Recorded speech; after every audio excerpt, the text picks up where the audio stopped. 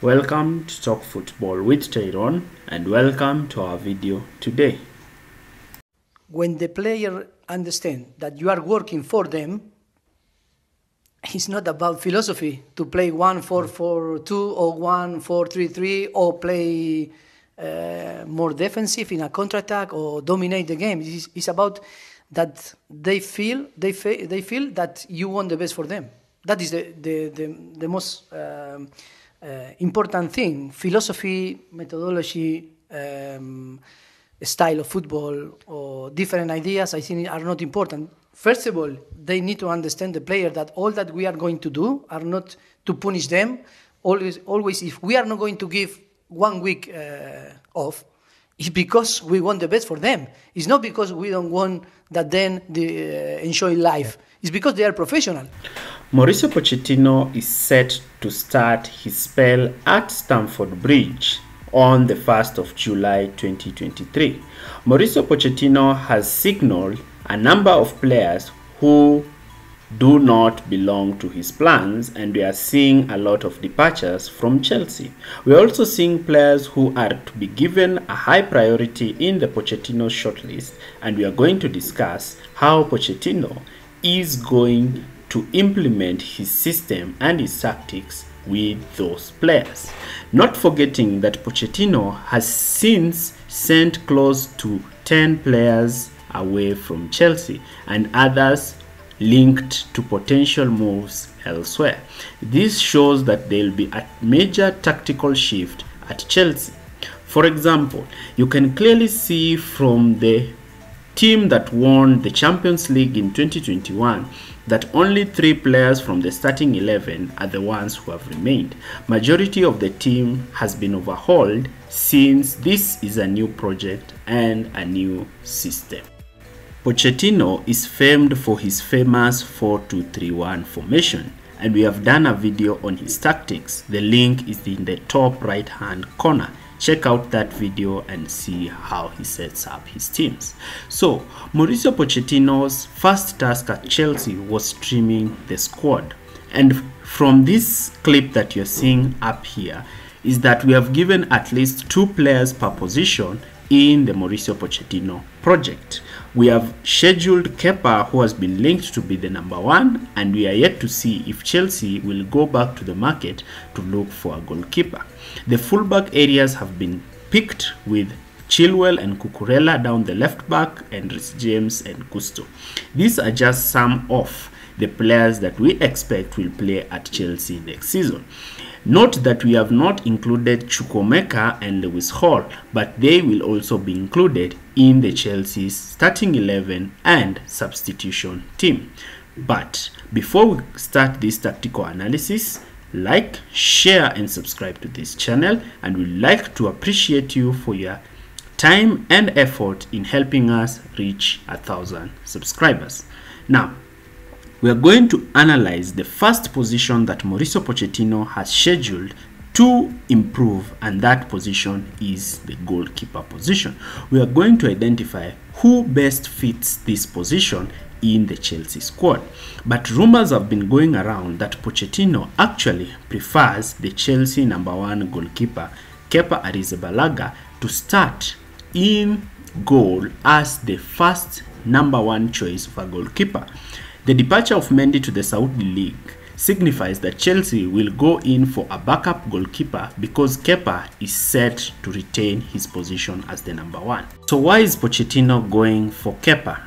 Unlike Hugo Lloris, Kepa is able to give Pochettino one key dimension in his game, and that is build-up play.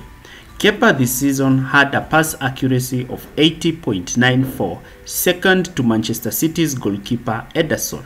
Therefore, Kepa is able to ping long ball to the fullbacks. He's also to play 1-2 touches with the centre backs and the holding midfielder. Kepa also has a vision of picking runners in behind the opposition defensive line. And this ball playing attribute that Kepa possesses, that we've seen in previous seasons under Mauricio Sarri, is one thing that Pochettino is keen to develop in his team. Kepa is also known to be a good sweeper keeper unlike Edouard Mendy. He's able to step off his line and clear the ball when the team is playing with the high line and the other team wants to catch them through long balls over their defensive line. And these are some of the key strengths that Kepa offers to Mauricio Pochettino, and that's why he will give Chelsea an added dimension. I will do a video of how a ball-playing goalkeeper improves a team. The second position is the centre backs. We are going to analyze which centre back pairing is best fit for Chelsea. Now, my pick is Thiago Silva, who I believe is experienced, and I still think that he has one season in him to lead the Chelsea defense. I want somebody who is experienced in the backline. His partner is Badiashile. They have played together sometime this season and they have formed a strong concrete partnership, and this is a partnership that I would like to be fostered next season. So why have I decided on Thiago Silva and Badiashile? Thiago Silva offers what we call experience in the backline, and his good, excellent passing accuracy. He's able to pick the holding midfielder. He's able to link with Badiashile, who will open the left flank of the pitch since he's left-footed. And this is something that Chelsea really need.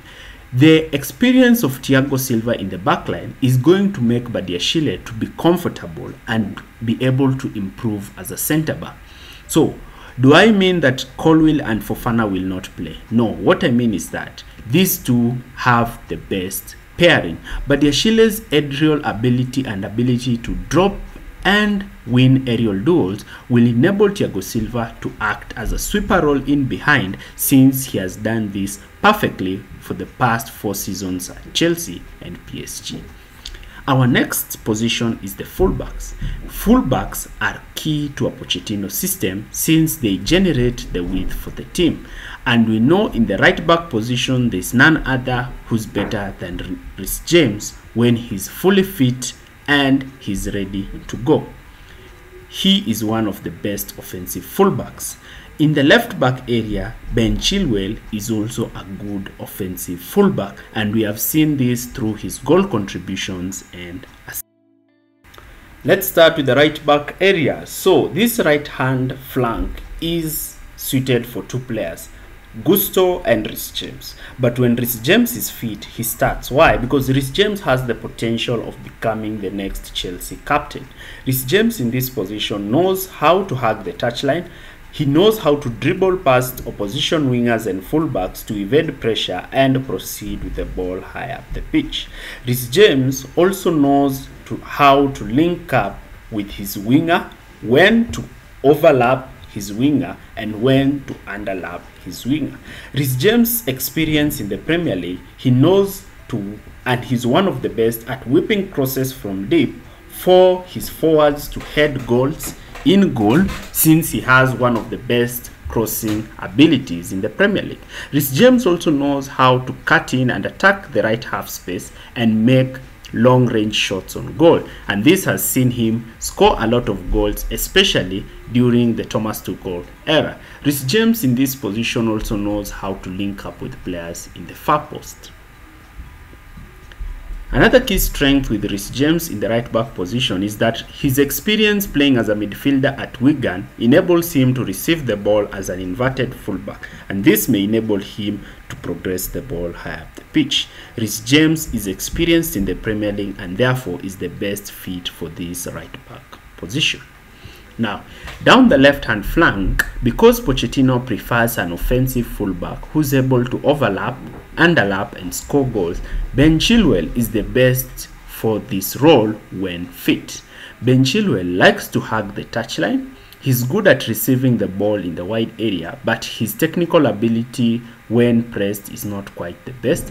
But Chilwell has the pace to run and attack the wide areas of the pitch when the winger cuts in, and he has an eye of whipping in crosses for the wingers and the forwards advancing. Ben Chilwell is also known for his high ability and high threat while underlapping. Sometimes he allows the winger to stay wide and go 1v1 with the fullback while he underlaps to receive the ball and shoot from this inside left channel, and that is something that we've seen Ben Chilwell do quite often. Now, another thing that we've seen about Ben Chilwell this season is his ability to make runs beyond the opposition's defensive line, and this is an example of a goal he scored during the FA Cup final last season when Thiago Silva picked him from this position. The problem with Ben Chilwell is that after he came back from his long knee injury, he has not been able to defend quite well, and therefore most opponents have been able to bypass him during the offensive side of the game. But he has tried to use his pace to recover in these situations, but under a concrete solid system, you can see the best of Ben Chilwell.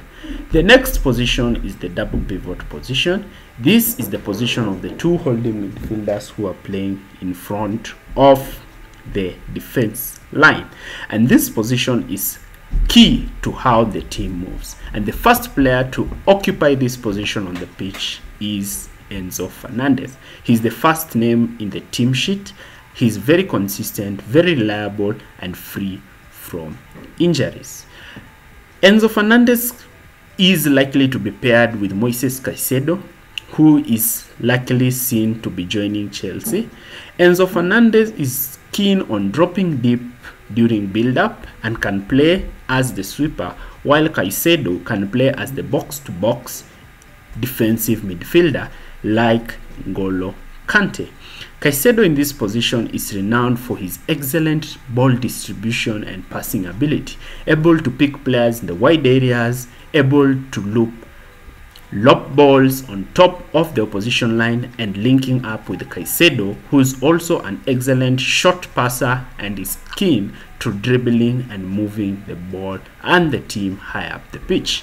Caicedo is also good in this position because he's one of the best defensive midfielders in the league and is able to win the ball high up the pitch, give it to Enzo Fernandez, who can continue dictating the tempo of the game.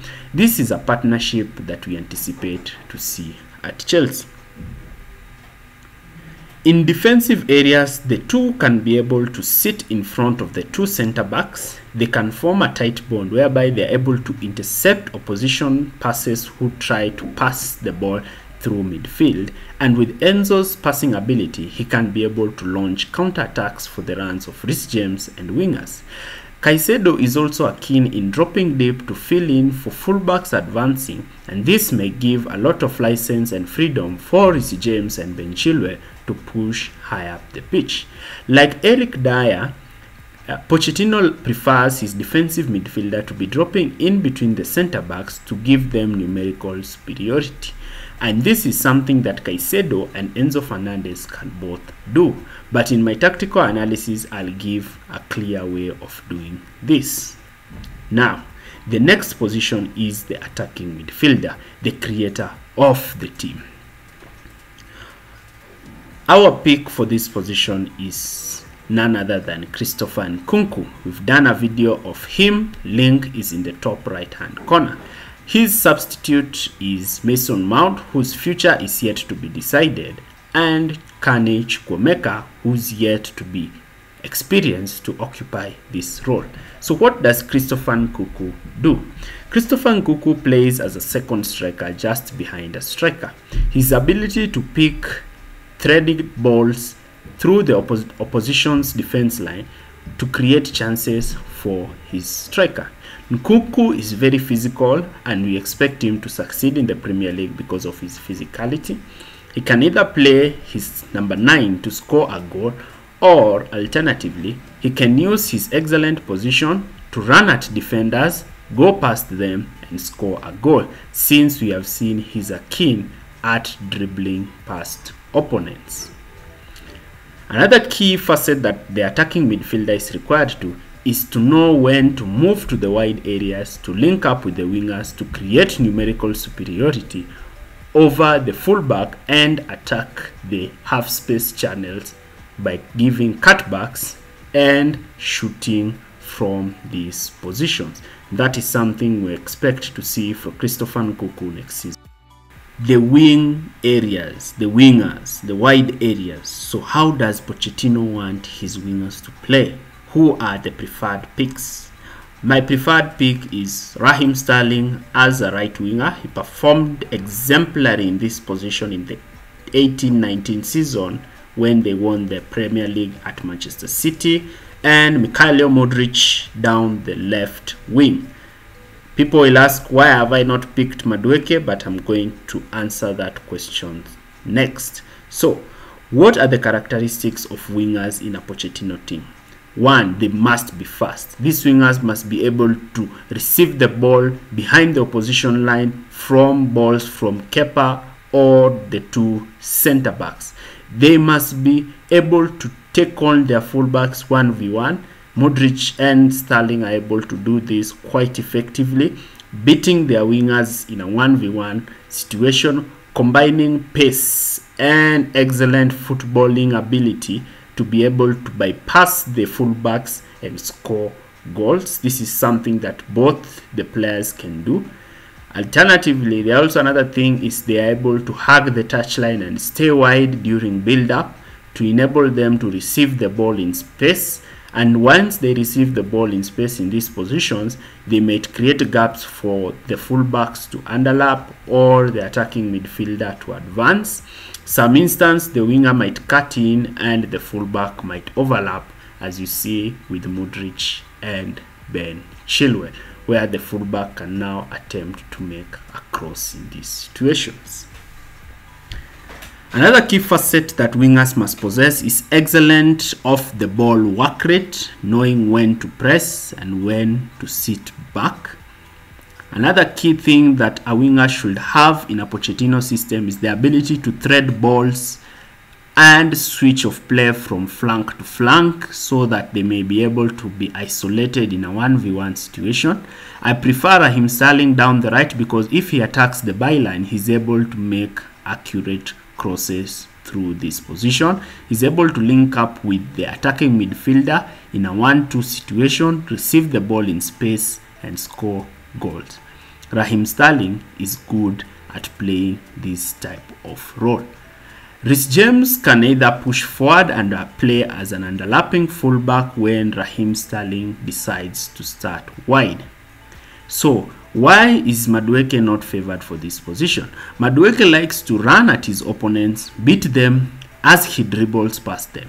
But rather than dribbling towards goal, he likes to dribble towards the touchline. But since he's left-footed, he doesn't make the perfect cross in these situations. Therefore, Madueke should improve his game and know when to underlap, cut in with his left foot, and drive at the opposition defense, allowing his fullback, most likely Reece James, to have space in the wide areas to attack. And this is something that can be coached since he's a young player. The next position is the striker position. Currently, Chelsea only have one striker, and that striker is Jackson. I have done a video on Jackson, his tactical abilities, strengths, and weaknesses. Link is in the top right hand corner. You can check the video. So, we know one thing with Jackson is that Jackson is an off-the-shoulder striker. He's a striker who likes to make runs beyond the opposition line. So it's not the striker that you expect to act as a target man, to receive the ball and lay it to Nkunku. Jackson is like the Timo Werner kind of striker. He likes to make runs beyond the opposition line of defense. Therefore, he's a threat with his pace.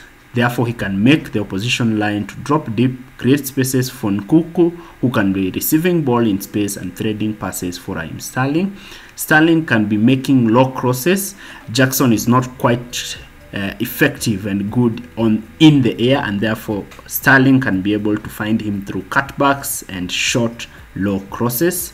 If you try to get him through with long balls, and he can try to head a bit with the ball, but it's not his greatest strength. His greatest strength is dribbling, running at opposition defenders, or running beyond them. Jackson should be comfortable dropping deep, linking up with Nkunku, and creating gaps in the opposition defense line by drawing defenders out of position so that Nkunku can run beyond him. Remember, Nkunku thrives well as a second striker.